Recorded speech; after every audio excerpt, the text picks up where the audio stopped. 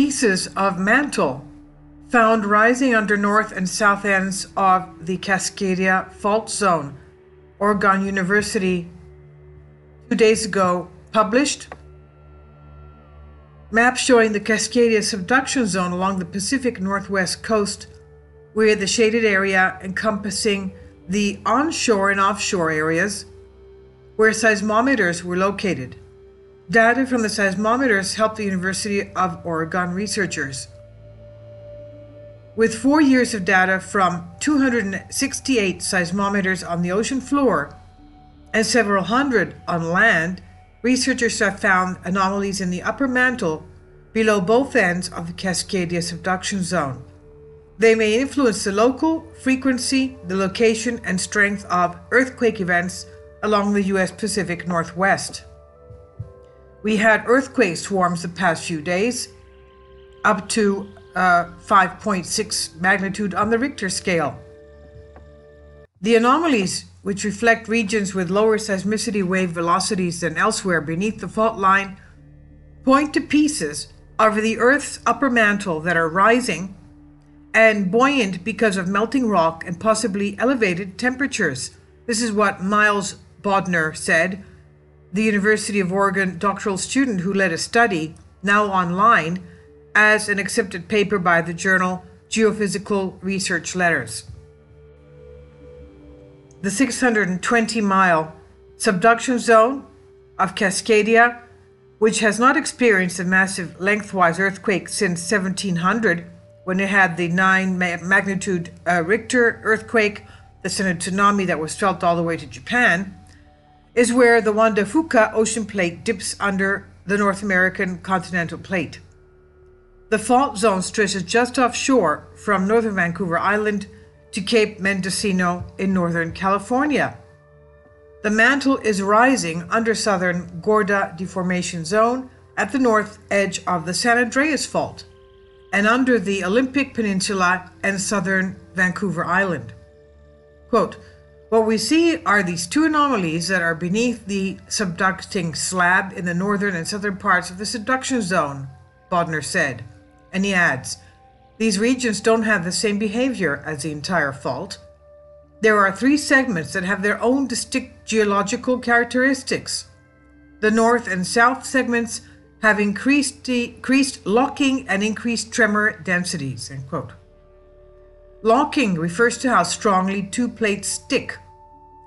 Quote, "If they are stuck together tightly, as in the case here, they are building up stress, and you have the potential for the release of that stress or energy in large earthquake events," end quote.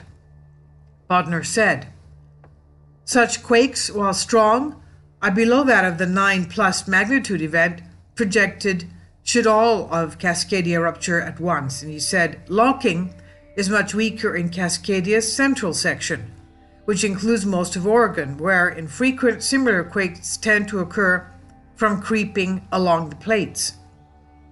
Tremor refers to long-duration seismic signals often seen at subduction zones. Quote, "These happen deep and take more time than a typical earthquake as they rumble to release energy," end quote. That's what Brodmer explains.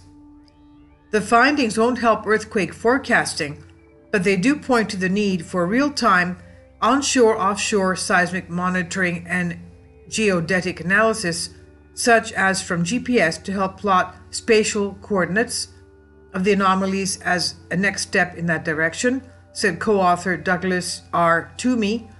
He's a seismologist in the University of Oregon Department of Earth Sciences. The study helps to make sense of Cascadia's historical record of earthquake, he said.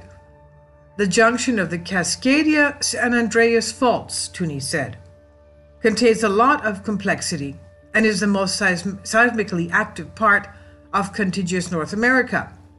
Seismic history also shows more earthquake activity in the Puget Sound area than in central Oregon. Both regions accumulate energy that eventually is released in large quakes," he said. Quote, "Our study is worse news for Portland northward to Seattle and for southern Cascadia. But central Cascadia is not off the hook," said Toomey. who also is lead investigator for the Oregon component of Shake Alert, the West Coast Early Warning Network. Quote, more frequent earthquakes to the north and south are seen in historical seismicity patterns. This research helps to understand that, end quote.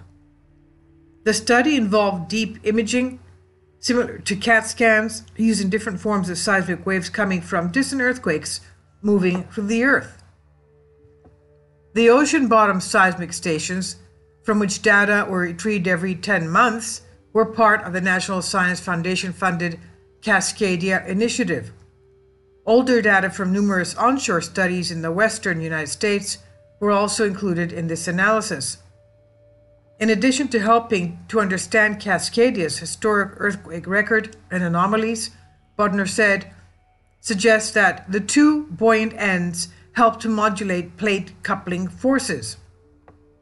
Quote, we're looking at structures deep within the Earth and finding evidence suggesting that they are influencing the megathrust faults and controlling where we see increases in locking and segmentation. Knowing the timing and path of seismic signals, we can look at velocity variations and equate that to the structures. With large offshore data sources, we might be able to better understand how a large rupture in the south might extend into central Oregon. This from geophysical research letters provided by the University of Oregon.